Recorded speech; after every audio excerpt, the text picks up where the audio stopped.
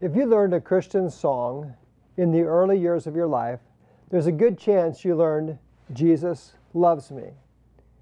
If you need a refresher on the lyrics, it goes something like this. You could sing along if you'd like. Jesus loves me, this I know, for the Bible tells me so. Little ones to him belong, they are weak, but he is strong. Yes, Jesus loves me. Yes, Jesus loves me. Yes, Jesus loves me. The Bible tells me so. I mean, how can you help but smile when you sing that song?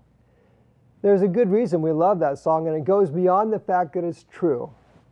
We love it because it's about me. Jesus loves me. Me, me, me. I am the object of his love. Well, to capture the full spirit of the song, we could just wrap our arms around each other when we sing it.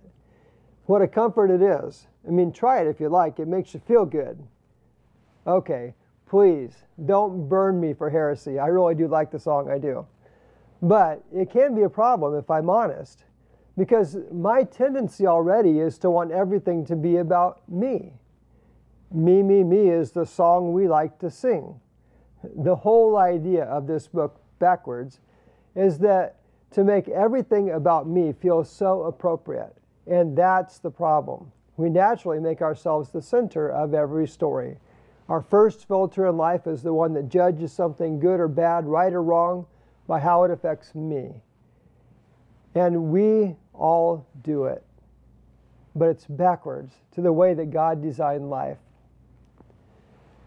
This truth that Jesus loves me is a basic building block for life. And remember, with God it is all about you. That's why he sent Jesus to die on the cross, to pay for your sin.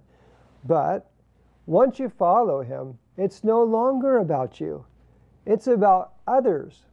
Jesus wants everyone to know him. Once you join the family of God, it's the preoccupation of this family to live your life on mission, on purpose, all the time, for others to know Jesus. It's not about you. That's the plan, and it's a good thing. Trust Jesus to meet your needs as you serve. Trust his love as you go through your life. It will always be there for you. And when you live the life that is sent, there's a divine return cycle that's better than any you could create on your own. You become your brother's keeper, and God becomes your keeper.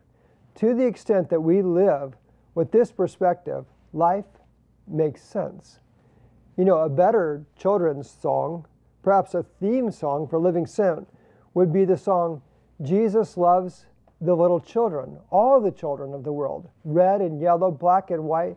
They're precious in his sight. Jesus loves the little children of the world. I mean, it's fine to sing both songs if you want to live sent, but don't just sing the first song, Jesus loves me, if you don't also sing the second, Jesus loves the children of the world. So, what's God asking you to trust him to do? To whom is he leading you to serve? Will you live backwards for his glory